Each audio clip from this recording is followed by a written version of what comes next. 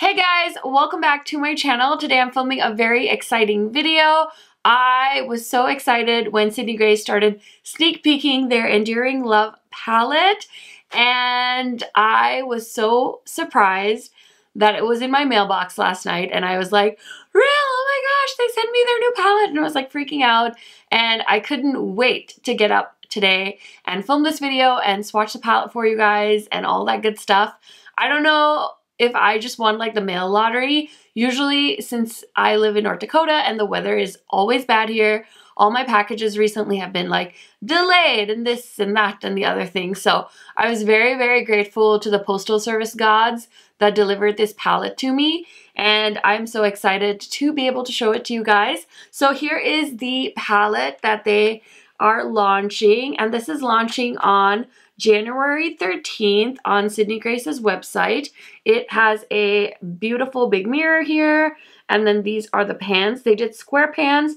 Typically, Sydney Grace does round pans for their single shadows, but I kind of love that they switch it up. It kind of gives me like a Viseart vibe. This tin packaging is very heavy, so it's a nice weighted package in your hands, and I don't really know much about like how much product or anything is in here, because I don't believe I got like a box for it, so I'm not quite sure. But if I can find more information or the brand shares more information with me, I'll try and remember to put all of that in my description box or in a pinned comment for you guys. The other thing that is really cool about this palette is it's going to come in two different skin tones. So there's a light palette and a deeper palette. And I believe she sent me the light one. I am waiting on clarification from the brand about the shade they sent me. She did say that she felt like this would work better for me, and she thinks the transition shades would work better for me, whereas the deeper one, I think she said, is very deep. So I think I got the fair one, but it doesn't say on here if it's the lighter one, so I'm not quite sure yet. But like I said, I will put that, you know, in a comment or something on the screen, as well as in the description for you guys, because I'm sure you want to know. And I personally had no problems with any of the shades or anything like that showing up on me. I also have their original palette. This is the Autumn Rain palette that they came out with, I believe, was it last January or December? I actually picked it up in January, I believe, because I was waiting for a sale because I was trying not to be savage. But this is really cute as well. I like this packaging because it's lightweight and it's cardboard. But yeah, just wanted to show you both of them. And then I did swatch the palette, so I'm going to go ahead and insert swatches of the palette right here for you guys. At Sydney Grace, we are so excited to share our newest palette, Enduring Love, with you. From the romantic design on the outside to the stories behind each shade name to the versatile shades, we are sure you will fall in love with this palette like we have. This cool tone palette is so versatile, with soft neutrals and deeper complementary colors, that it is easy to create many different looks for a wider range of skin tones. To further make this palette appeal to a larger range of skin tones, we have created two versions of this palette, one for fairer skin tones and one for medium to deep skin tones. Enduring Love will release in both light and deep versions on Monday, January 13th. It will be a permanent addition to our Sydney Grace line. We are excited to launch this palette. We hope you enjoy creating looks with it in 2020. So now that you guys saw the swatches, I'm gonna go ahead and insert how I created this look right here. What do you do when your favorite brand sends you their newest palette? Obviously, you film a YouTube video, and today I have the new Sydney Grace Enduring Love palette. Here is what this gorgeous palette looks like. It is a tin packaging, kind of like Too Faced if I had to reference, and then on the back here just says Sydney Grace. So cute.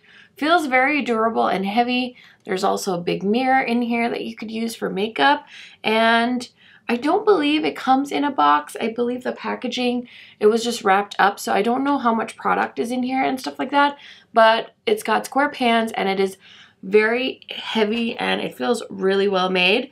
So I was staring at this palette and I'm like, what look am I gonna do? I don't know, because it leans very cool tone and very much like muted.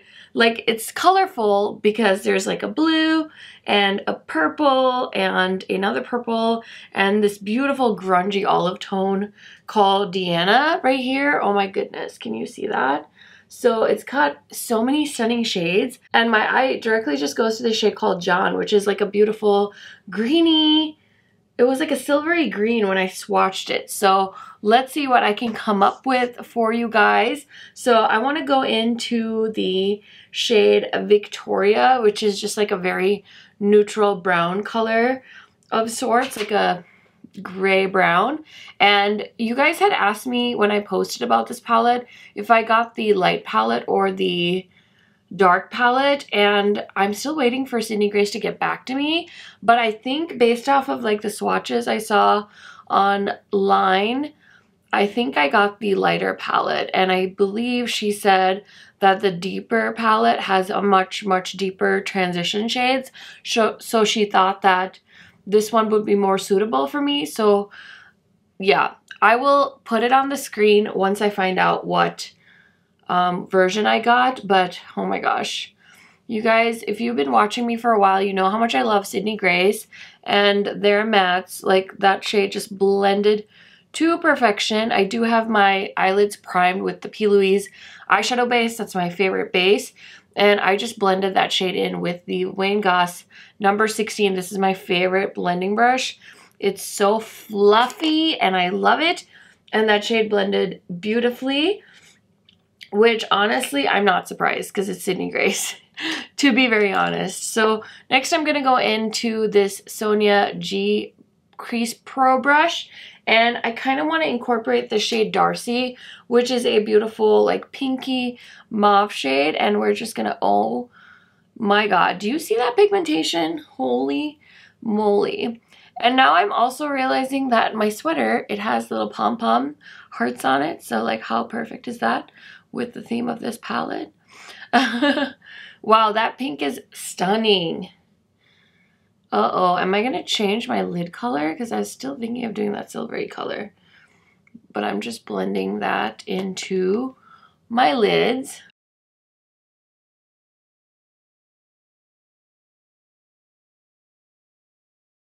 I think I just let that pink shade take over my crease completely, but I'm not mad about it. So there is this very slate gray shade called Robert, and I think I'm gonna put some of that in the outer corner just to deepen things up. There's also a beautiful shimmery eggplant that I could use to deepen up the outer corner, but I sometimes dabble with putting shimmers in my crease, but I'm not quite there yet. Like, I don't hate the idea of doing it, but it's still pretty foreign to me, even though I know a lot of people have really embraced that technique now. These freaking brushes are just amazing. I just can't handle. So I like the blend. Oops. I like the blend on this eye better than this eye. So I'm just trying to even them out a little bit. So I'm just adding more Robert to the outer corner. It's like almost a black. Like if you pack it on, it almost looks like it's a black. It probably is a black. Is it a black? No, it's like a dark gray. Wow, do you guys see that? I hope you guys can see that.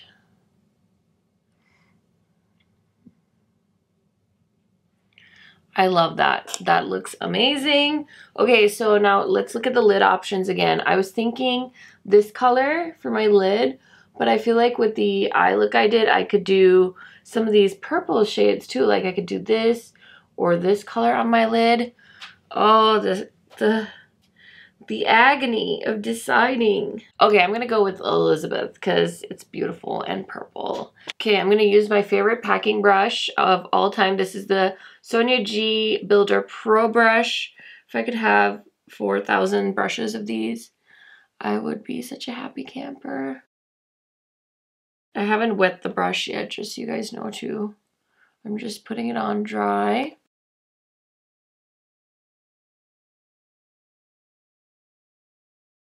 Okay, so there is quite a bit of pigmentation just a little bit of fallout from the shimmer shade. I'm going to try it with a wet brush. So I'm going to pick up some of the shadow, and then I just use this Herbivore spray.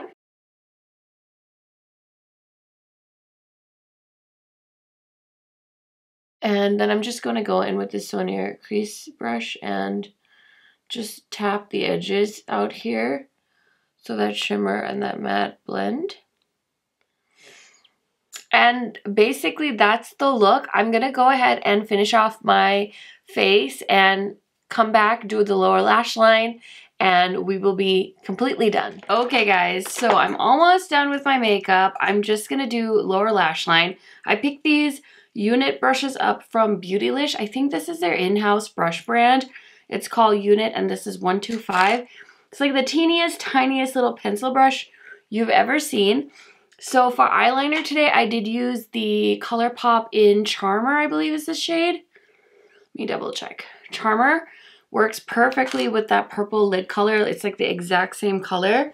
So I'm going to go into Darcy with this, oh gosh, I just kissed the palette. Darcy with this teeny tiny little pencil brush and place that in my lower lash line. I'm always on the hunt for a good pencil brush because it's so great for detail work like this. And these ones I was curious about because they were super affordable. I think maybe like $6 a brush. But that one, the Morphe one I told you guys about in a different recent video, it's this guy, Morphe M149. It's a $3 eyeshadow brush. It's a teeny tiny pencil brush. And it's so amazing for detail work. So, okay, I love how that lower lash line is doing. I thought it would be so fun to incorporate another indie brand into this eye look. So I did recently just get the Sugar Drops collection from Divina. These I got on pre-order during their Black Friday sale, and they're stunning. And so I thought it would be fun to pop one of these shades in my inner corner. I think I'm going to go for a purpley look. So I'm going to look at the shade Caveat. I think I see like a purple duochrome there. So I'm just going to use that same brush because you guys know I'm obsessed with a little iridescent inner corner highlight. And I'm just going to place that in the inner corner.